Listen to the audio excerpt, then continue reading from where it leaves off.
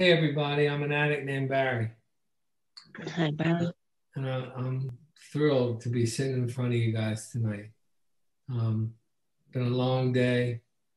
Uh, we did a lot today. We got a lot done. We had a lot of running around to do, but we did it. And I tried taking a little nap so I'd be awake, and it didn't go very well, but it doesn't matter. I'm here, and I'll do my best, and that's all that matters. And it's not like I'm getting graded anyway, but I like to know I give my best because this program has given me its best. So I believe it's only reciprocal that what I get, I try to give back. And I, if I were to pick a topic, it would be out of the basic text, the chapter, What Can I Do? Because it talks about everything. It talks about everything from coming in as a newcomer, getting a sponsor, the importance of sponsorship, the importance of working the steps, the importance of going to meetings, the importance of developing a relationship with something to believe in. It talks about the fellowship, it talks about the program, it talks about everything that there is to talk about in Narcotics Anonymous and everything that is necessary to me for a satisfactory recovery or a complete recovery. And it talks about the disease of addiction, and it specifies that we have a disease that we're sick people, not bad people. And it talks about how the steps apply in our lives and what it can do for us by following these 12 simple steps in Narcotics Anonymous. They're, um, they're written in an order, and it's suggested we do them with a sponsor. It's suggested that we do them with sincerity and a clear mind and a clear heart. And we give it our best effort. And we're told that early on in the steps that we can often write too little, but we can never write too much. And there comes a time when it's just like it becomes put up or shut up. Like I believe that recovery is a three-part process. We get clean, we stay clean, and then we live clean. At least that's the way it was for me. I didn't come in here and live clean automatically. I did step work, but I still didn't live clean. It was hard for me, and still is sometimes hard for me to let go of my old ways of thinking, my old ways of behavior, just my old ways of being, ways that have served me for years and years and years, and ways that I believe are positive, but now they have become defective in nature, and I no longer need them because I've been given a new way to live. And I believe that the only way we stay here is adapting or adopting this new way of life and letting go of our old ways. Like it was told to me, think of a satchel full of stones that I'm dragging around everywhere I go. And what I'm dragging around is my old ideas, my old thoughts, and my old ways of life. And they just don't fit here. I came to Narcotics Anonymous for the first time in 1983, and I looked at those 12 steps on the wall, and I just thought, man, there's no way. There's no way that this could possibly work. I've been to the finest psychiatrists, and I've been to prison, and I've had psychologists talk to me, and social workers talk to me, and doctors reckon with me, and they sent me to prison. They sent me to nut houses, and there's no way that this gobbledygook on the wall is going to do anything. And at that time, I had never seen an addict get clean or stay clean, and thought it was just an impossibility. And I looked at the steps and it said, in the first step, talked about being powerless over our addiction and our lives would become unmanageable. And the second step, coming to believe that a power greater than ourselves. Well, I didn't have a power greater than myself. I didn't want a power greater than myself. I was an angry, angry guy. I was a hateful guy. I didn't like you, and I didn't like me. And I didn't want to be friends with you, and I didn't want to know you. And I didn't want to come to a church basement every night for the rest of my life. So I just kind of looked around and said, see you guys later, man. You're not for me. And I went out and used for a few more years. And I came back in 85 and I still wasn't convinced, but my ass was kicked a little bit more. And I decided, what do I have to lose by giving this a shot? And I really couldn't understand a whole lot.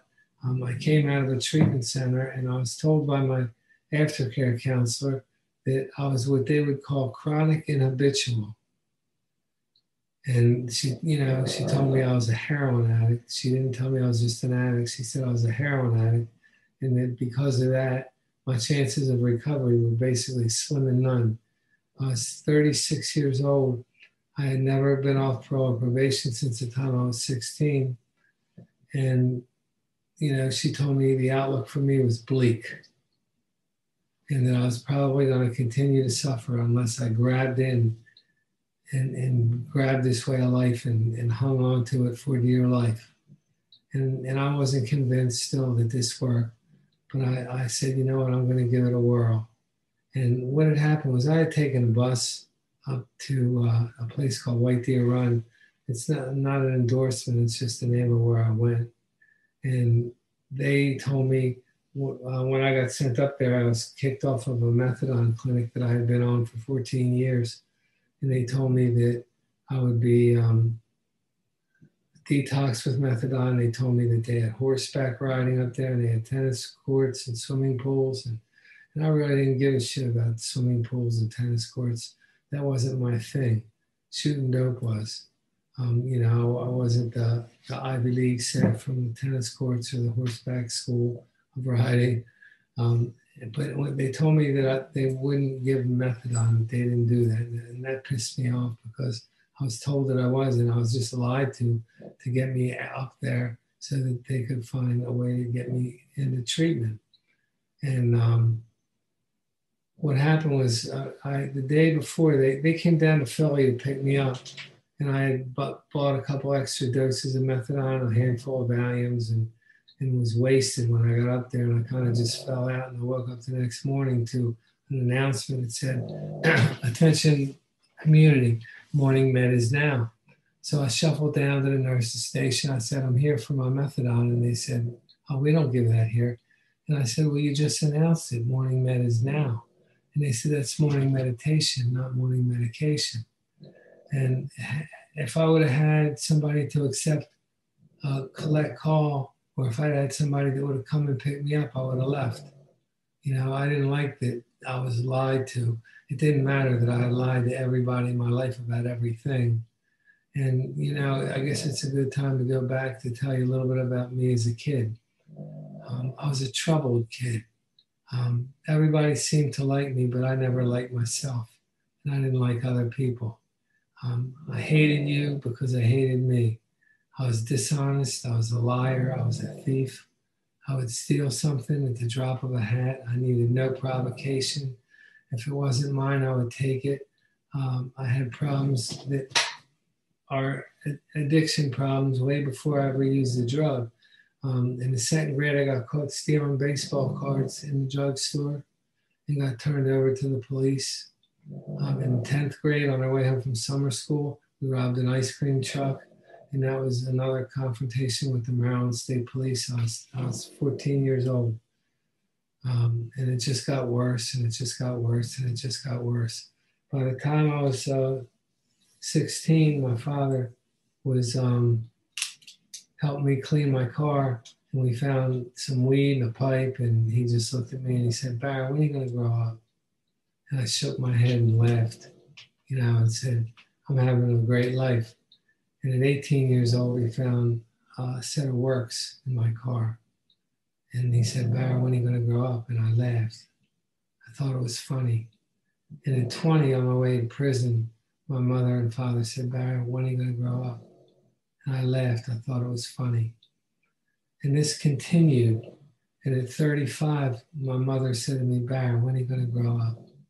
And at 35, it wasn't so funny anymore. It was sad. And I knew it was sad. I just didn't know there was a way out. And it was funny. My dad died right about then, but he had a joke that he used to tell all his friends. He would say, my son Barry is like a magician. Everything he touches turns to shit. And that's the way I live my life. When I use, you might as well put a for sale sign out in front of my house. Yard sale, everything must go, cheap. I lost everything that I never gained. Addiction took from me everything that I never could have. We used to always have a debate, what's worse? What was worse? What addiction took from me or what addiction never allowed me to have? And between the two of them, it was everything. I never saw another addict recover from this disease. I didn't know it was possible. I saw my friends go to Second Genesis. I saw them go to Synanon. I saw them go to the Federal Drug Farm in Lexington, Kentucky. But I never saw anyone recover. I saw them go to these places, and after 6 months, they earned the right to drink alcohol. And in 6 months and 2 weeks, they were shooting up again, or doing their drug of choice, whatever that may be. And nobody could understand why that was happening. And today, through the Narcotics Anonymous program of recovery, we understand that alcohol is a drink. I mean, it's a drug. And that we can't give an addict a privilege to use a mood or mind-altering substance because it just doesn't work for people like us. And we are so fortunate. We're the first generation, really the first generation in the history of the world that has a proven track record of success to recover from the disease of addiction. The spirit of unity, the spirit of recovery, the spirit of goodness, the spirit of love, the spirit of fellowship, the spirit of hope, willingness, honesty.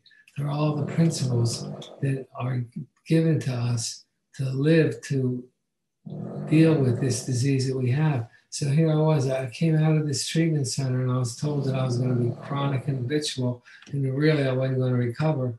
And I just kind of shook my head and said, well, I don't know.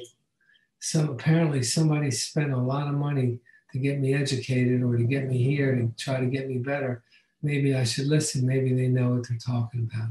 And the same aftercare counselor, she told me, she said, Barry, I want you to go to 5 AA meetings a week because that's where the long-term recovery is. And I want you to go to 2 NA meetings a week because you're an addict. And it didn't make any sense to me, but once again, I figured somebody spent a lot of money to get me help. They know more than I know, maybe I'll give it a whirl. And the last thing she said on the way out the door was, she said, I want you to get a sponsor with at least 10 years clean. And that just wasn't happening. And this was 1985 in southern New Jersey. And the only person I knew, or I didn't even know, but I knew of, was Dutch and Blaze. And, they weren't on my radar. But anyway, I wanted to be clean more than I wanted to be high. And I went to a meeting and I stuck my hand up and I said, my name is Barry and I'm just out of a treatment center and I need help because I don't know how to stay clean. And a lot of the information I got didn't make any sense to me. And a guy named Jack Clark, who was at that meeting, said, come on, after the meeting, come to the diner with us. And I went to the diner, and the only reason I went was because I was scared if I didn't go to the diner, I was going to use. And they said, the waitress came around and she said, what do I want? And I had about 85 cents in my pocket. I said, I'm good. And this dude, Jack, said, no, man, get what you want, man. So I looked at the menu, and the cheapest thing on the menu was an order of French fries. I said, give me an order of French fries. And we get around to him, and he told the waitress, he said, give that dude a cheeseburger deluxe with French fries and coleslaw and a soda. And I'm like, Jack, why are you doing this? I can't pay you back. And he goes, don't worry about it, man. Someday when you're in a position, and I heard in the position, I'm like, is he gay? Does he want something from me? What's the deal here? And I didn't know, like the people, I wasn't used to people just doing something for me for the sake of doing it. And I said, well, what do I have to do for this? And he said, when you can, you do it for the next guy. And I've done it for 100 next guys since then. But anyway, this was 1985. I stayed and I really got into the steps and I got a sponsor and I got a home group and I got into service and I got into H&I. And I did prisons, I did treatment centers, I started sponsoring people, I started doing all the things that we do here in Narcotics Anonymous. The only thing I didn't do was change my old behaviors. And I got a job, and like 60 days clean, and I didn't like the fact that I was a blue collar worker. It was a decent job, a blue collar job. It paid decent, but I realized I'd never have everything I wanted with that kind of a job. And I wasn't ambitious enough to try to improve my standings in life, or get a better job, or get an education, or get a career or a trade. So I just started stealing from work. And I did it for 10 years. And what happened, like 10 years clean, the perfect storm hit. I got injured on my job and I needed neck surgery, which meant medication. I found out my wife, who I had met and married in recovery, I found out that she was having an affair. And I asked her if she would stop seeing the guy, and she said she didn't want to. And then a little while later, I lost my job for stealing. So here I was in the midst of all this turmoil. And in all of that time, some wonderful things had happened to me. We had 3 children. We had a beautiful home. I thought I had a beautiful life. It just, we had 2 separate lives, I guess. And I'm not going to blame it all on her. She did the best she could for as long as she could. And it just didn't work out. Just it had to have a terrible ending. But it ended. And anyway, I after some more clean time and being re-injured again and neck surgery again, I used. And what I'd like to talk about is how hard it was to come back. I had 12 and a half years clean. I had spoken at 2 world conventions. I sponsored a bunch of people. I had been the opening speaker for the New Jersey Regional Convention. I had been flown out to Texas to speak. I had been flown out to San Diego to speak. I had been taken up to Canada to speak. And I thought that I wouldn't have to listen to everybody. I wanted to listen to who I wanted to listen to. This is all coming back. A poor guy with like 4 days clean would come up to give me a hug and tell me I was in the right place. And in my head, I'd say, fuck you, dude. When you have 10 years clean, then you can tell me what to do.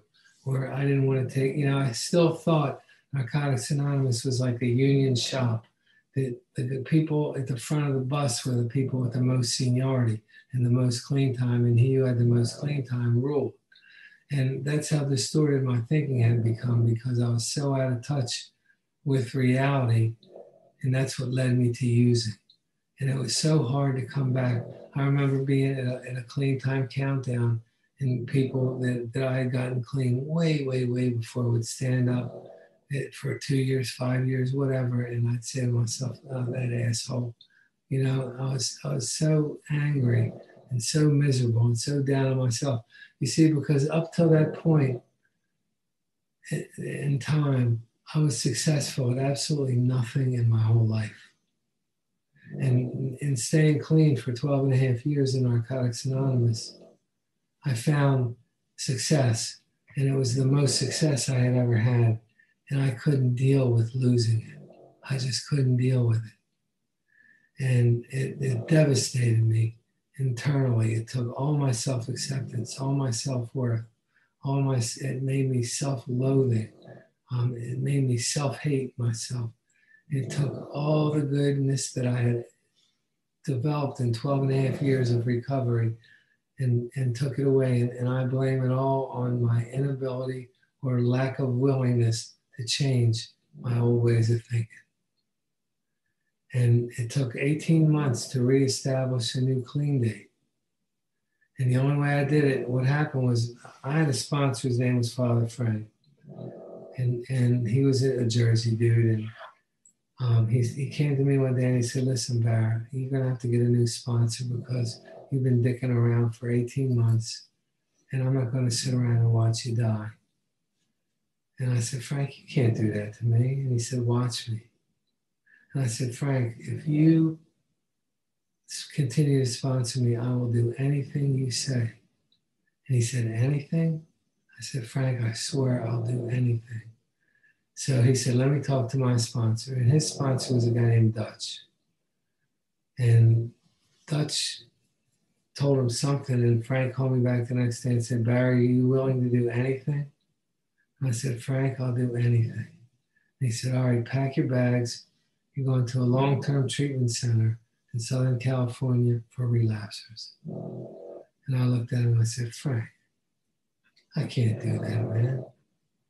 And he said, Barry, you said you'd do anything. And I said, Frank, who's going to take care of my kids? What about my mortgage? What about my car? What about my job? And Frank just looked at me and he said, Barry, you got arrested twice in 2 weeks. Do you think you're going to keep your car? Do you think you're going to keep your house? Do you think your kids are going to want to see you? You're going to lose everything, and you're going to spend the rest of your life in prison. And I said, all right, Frank, I'll go. When do I have to go? And he looked at me and he said, Barry, you don't have to go. We just wanted to see if you were willing. And he said, but what you have to do is you have to go to a meeting a day for 90 days. And that was one thing in that year and a half that I refused to do. You know, and he said, and I want you to come to my home group every Thursday night. And his home group was in a place called Vincenttown, New Jersey. And it was an hour and a half meeting. And he used to open the door at 45 minutes before the meeting. So he was at the meeting at 7:45, and the meeting was 8:30 to 10, and he was the last one out at like 10:30. So it was a long friggin' meeting. And I said, Frank, I can walk to a meeting in Medford in 10 minutes. It's from 7 to 8, and you're talking about a whole ordeal that's 4 hours long. And he looked at me and he said, Barry, take it or leave it. And I said, I'll take it. And what happened was, on the first meeting, the first day of that meeting was on a Thursday night, and it was in Vincenttown, New Jersey. It was September 6th, 1999. That's my new clean date. The day that I surrendered, to really surrender to the Narcotics Anonymous way of life, the way that I surrendered to the spiritual aspects of sponsorship, the way I listened and took direction and had the spirit of love and the spirit of faith and the spirit of hope. And I practiced all these principles. This is my new clean date. And I don't think if I hadn't done that, I doubt I'd be clean. I might be dead or back in prison. And what happened was, on the day that would have been my 13th anniversary clean time, which was in May 19th, which it was yesterday. And every May 19th, I mourn my old clean date. Because if I hadn't used that, I'd have been 36 years clean. But I can say honestly, I don't know about the 36 years clean. That was a maybe. But I got 21 years in Narcotics Anonymous recovery. And so what happened was, I started to follow direction. And I found out that in the second step, it talks about a power greater than ourselves could restore us to sanity. And it doesn't say anything about a God. It just says a power greater than ourselves. And that power greater than ourselves is the principle of sponsorship. The power greater than ourselves is the spiritual principle of love. And the power greater than ourselves is our literature. And a power greater than ourselves is the love of the fellowship. And a power greater than ourselves is a loving, loving spirit that comes into us as a result of these 12 steps, having had that spiritual awakening. And what happened was, in the 80s, I aspired to be a stepologist. Really, I wanted to be the NA poster child. I wanted to be the guy that people said, man, did you hear him share? He was so profound. I want to be like him, and I was so full of ego that I couldn't possibly have time to recover. I was the guy that sat in the back of the room when you came in.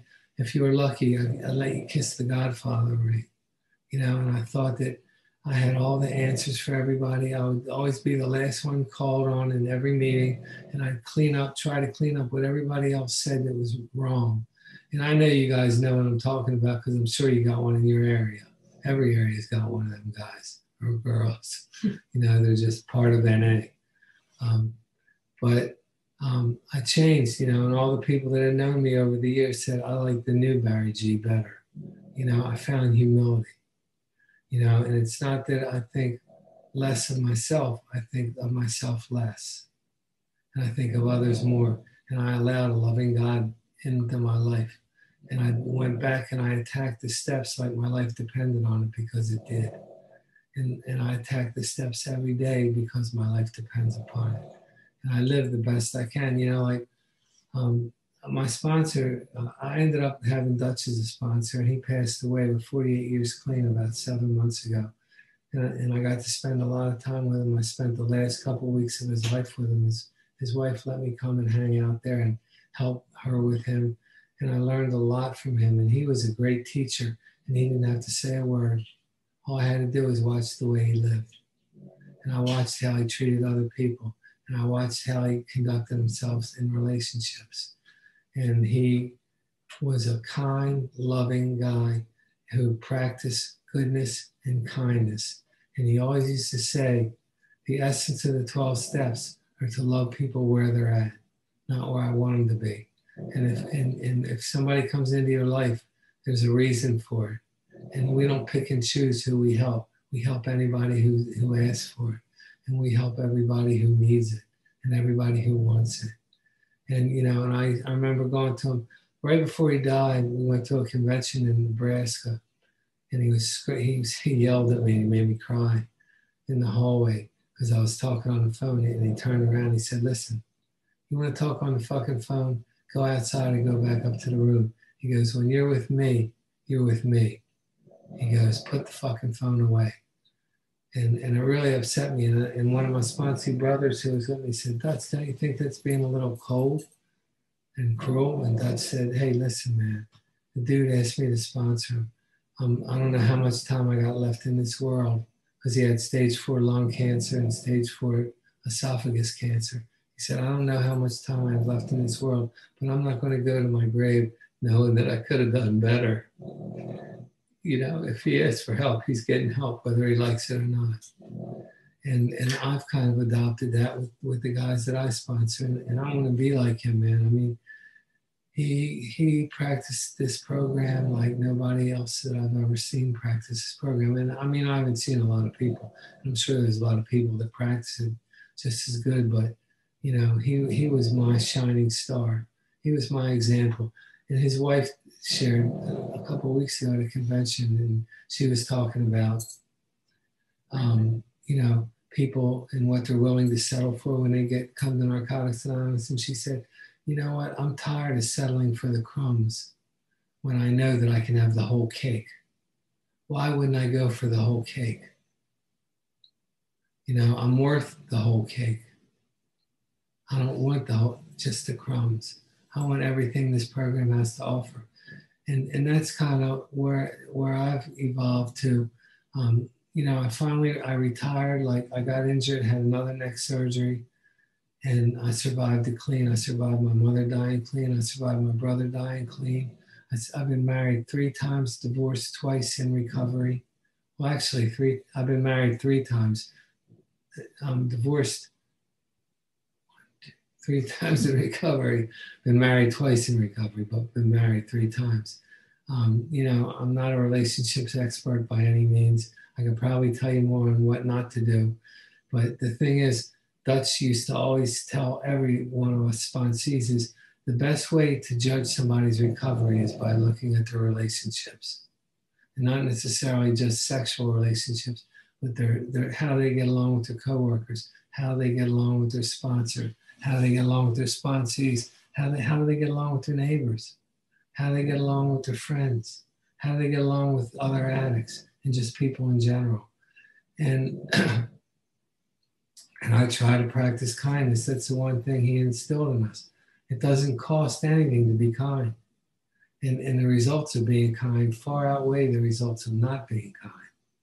And we didn't get clean to be mean. And if we have a wonderful relationship with a loving God, kindness just comes. It comes, it just works its way into our system. And it's from the 12 steps.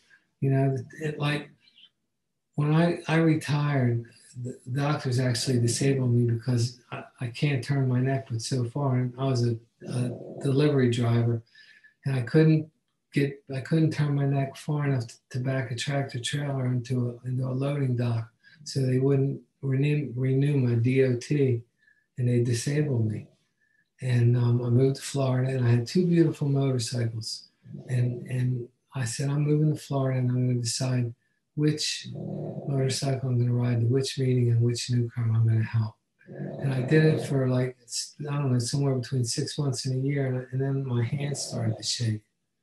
And then my other hand started to shake, and I went to the doctor, and I told him I thought I had Parkinson's because my grandfather had it. And he said, nah, it's from nerve damage from your 2 neck surgeries.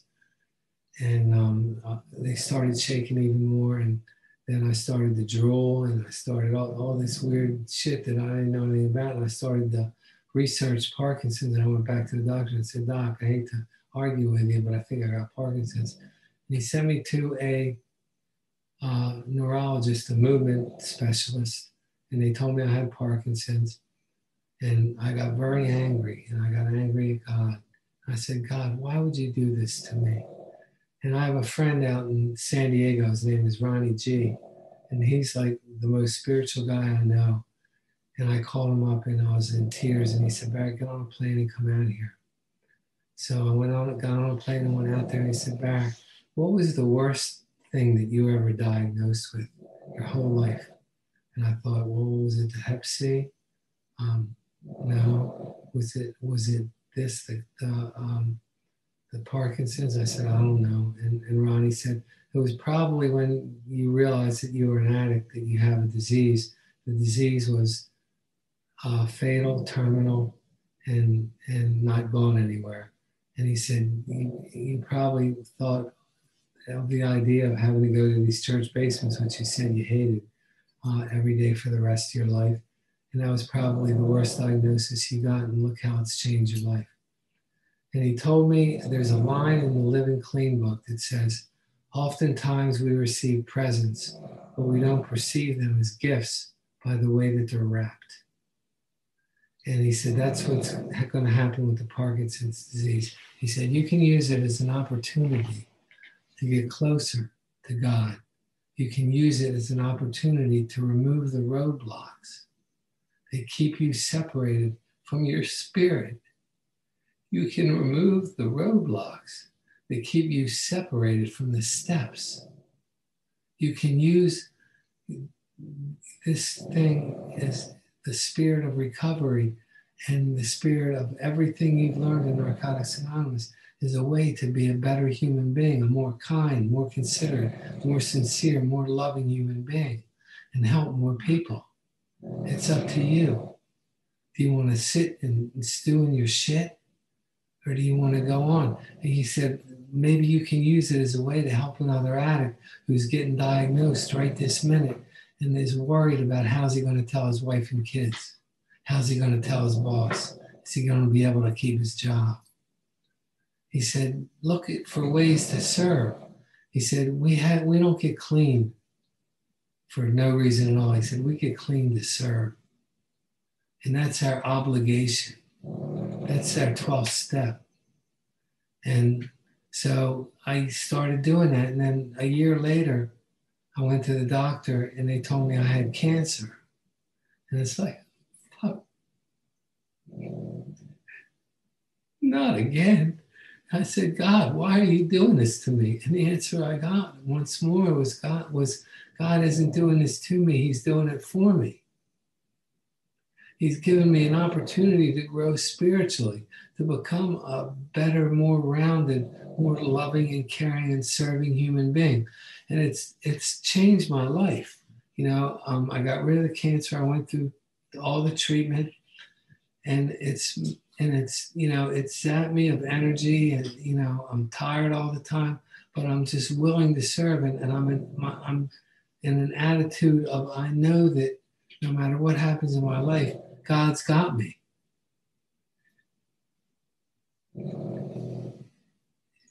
In all the years that I've been doing this, I've never received more in any one day than I could handle.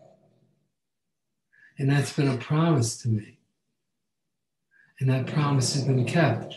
And when I was in treatment, I remember I said, these people from Narcotics Anonymous hospitals and institutions, the most wonderful people in the world, real NA soldiers, they said, tonight, when you're all alone in your little rack, if you really want to be clean, ask for help.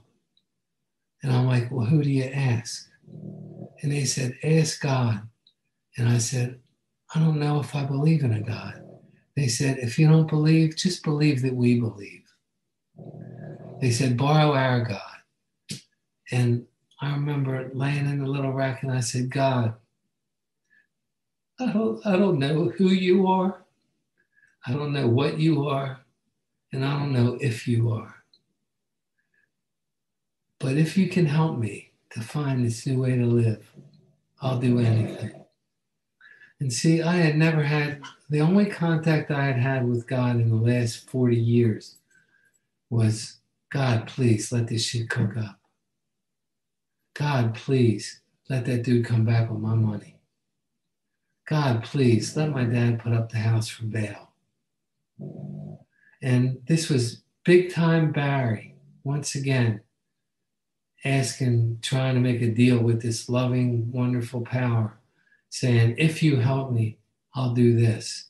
And, and I believe that God just laughed at me and said, you know what? I'm going to help you just because you're willing. And I said, if you can help me find this way of life, I'll do anything. And every time I do an H&I commitment or a prison or help another addict or share at a meeting, I thank God, you know what for? For choosing me to be of service, to give me an opportunity to share and to grow, to give me the opportunity to possibly help another human being. And I have a detox commitment that I love. It's on Tuesday nights. And I've had treatment, I've had jail, I've had every kind of commitment that H&I does. I've been doing it altogether for over 30 years. And the reason I like detox is because I want first crack. I want to get them first before they're ruined by any other fellowship. I don't mean that in a nasty way. I just don't want them to be misinformed. If they're an addict, I want them to know that they're an addict, and I want them to learn what the difference between different programs by people who have an understanding of what the difference is between us and others. But anyway, so back to the story. Father Frank, when I started getting clean and I told him I wanted to be a poster child, he said, I want you to forget everything you know about all the step work you've ever done. And we're going to start all over with step one. And step one is, to me nowadays, he told me he wants me every morning when I get up and look in the mirror, either to shave or brush my teeth, he wants me to say, Barry, has anything changed since yesterday as far as being an addict? And it's no, it hasn't. So what that tells me is I'm still powerless over my addiction. And my life is still unmanageable. That I can't fix, manage, or control things. So what does that do? It leaves a void in my life. Step one identifies my problem. Simple and clear and plain. I'm an addict. I have a disease. And I'm a sick person looking to get better. Step two identifies the solution. It says we could be restored to sanity. Big word is could. It doesn't say will. It says could be. With that comes willingness and acceptance and open-mindedness and honesty and willingness to want to recover from this disease. But it tells us it's possible. We can be recovered or recover till death, and then at that time we'll recover. But I want, so the problem is identified, the solution is identified. In step 3, we commit to the solution. This program has been written so simply, and we complicated so much. Like, I was so fearful of those steps, seeing those steps on the wall. And if we really just pick them apart and figure out what they really, the simplicity of the way they're really written, they're really simple.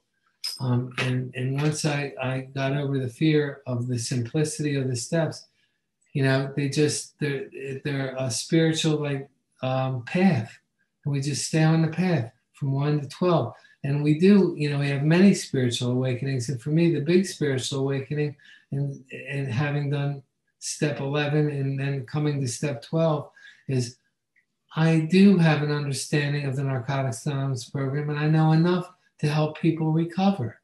I know how to tell somebody to get a day clean. I know how to say, just stick with me, follow me, come with me, do what I do what we do. That's what that chapter, the chapter, what can I do, says everything in that chapter. It's, to me, like the most comprehensive chapter in the book as far as telling us how to stay clean. And Jojo, I really appreciate you asking me. I hope I meet every one of you guys somewhere someday. If chances are there's more you than there are me. I won't remember you guys, but maybe you'll see me somewhere. Please come up and say, hey, I met you, or I remember you from a Zoom meeting, and we'll go get a meal and break some bread and talk some shit and talk recovery and just, love each other, and thanks for listening. Thank you, Barry. Thank you, Barry. Right. Thank you, Barry. Barry, you're a true gift to Narcotics Anonymous.